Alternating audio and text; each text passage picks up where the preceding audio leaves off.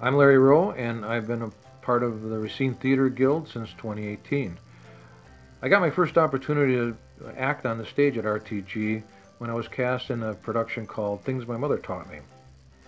And it was during that time that I came to the realization what a special community theater RTG is.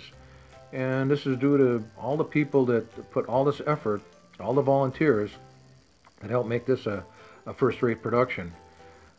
Directors, makeup people, costumers, stage crew, set builders, they're all part of the package, and they make this production so high quality that you are proud to be a part of that production.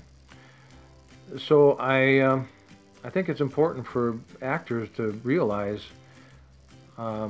even though we get the applause and the laughter and the ovations, it's really, we're the end results of all the efforts that these people behind the scenes put into these productions, and I don't think I can say enough about them. It's really what sets the Guild apart from so many other local theaters.